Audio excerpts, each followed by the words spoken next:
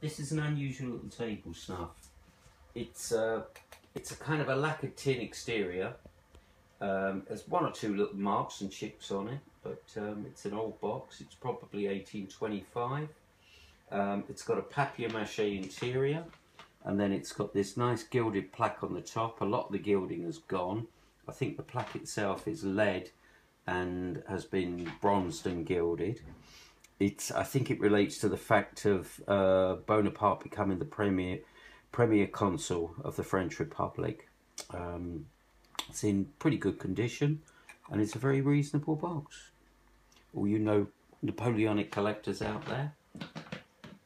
There we are. Thank you.